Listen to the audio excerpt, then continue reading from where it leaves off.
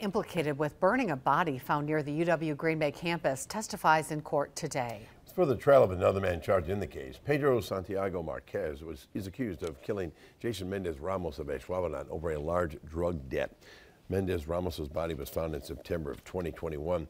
Men accused of setting fire to the corpse, Isaac Rodriguez Garcia, taking the stand today for the prosecution. He says Santiago-Marquez asked him to burn some garbage, so he drove a van out near UWGB and used gasoline to ignite black plastic bags and a blue tarp.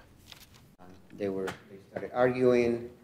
There was a physical altercation, pushing, shoving, and then he shot twice.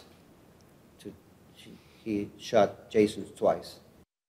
A third man, Alexander Burgos Mojica, is charged with harboring or aiding a felon in the case.